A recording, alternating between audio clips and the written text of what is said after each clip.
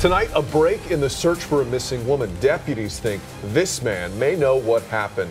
Tonight, they're trying to find him as well. Good evening, I'm Matt Austin. And I'm Lisa Bell. Tia Bonta vanished 3 weeks ago, and deputies think she was last seen with that man at the Days Inn on Colonial Drive and Alafaya Trail in Orange County. Troy Campbell is live outside the hotel tonight. And Troy, what do we know about this guy? Well, what we know now is he is a convicted felon, and according to the sheriff's office, he is avoiding them and their questions about her disappearance. I also spoke with a motel employee here who tells me the two were seen on surveillance video together on July 31st.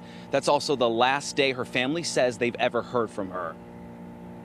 She's a bubbly girl, just high-spirited, just friendly and always upbeat. Tia Bonta's great uncle describing the 24-year-old mother who's been missing for almost a month.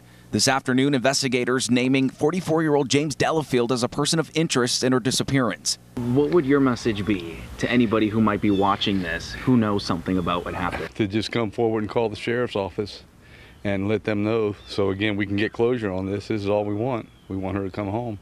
The Orange County Sheriff's Office says weeks ago, Delafield told them he dropped Bonta off at a home near this intersection, but they've been unable to get a hold of him since.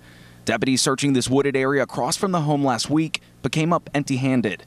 According to the Florida Department of Corrections website, Delafield has spent several years in prison for drugs and fleeing police. How has it been for the family? This has been several weeks now. Extremely nerve-wracking. I'll tell you that it's taken a toll on the family and all of this, as a matter of fact. There's a lot of sleepless nights and just not knowing where she's at. Bonta's family says their son Kingston turns 1-year-old tomorrow, a birthday Tia had planned to celebrate. And that's the tough thing. She wants to throw a party, but it's not going to happen now. We hope it happens tomorrow. We just pray she walks through the door.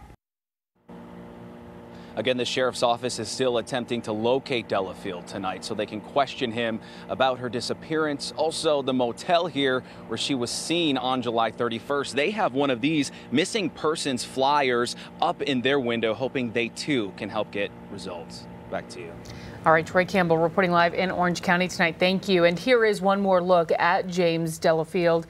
If you see him or know where he may be, call Crime Line. That number 1-800-423-TIPS.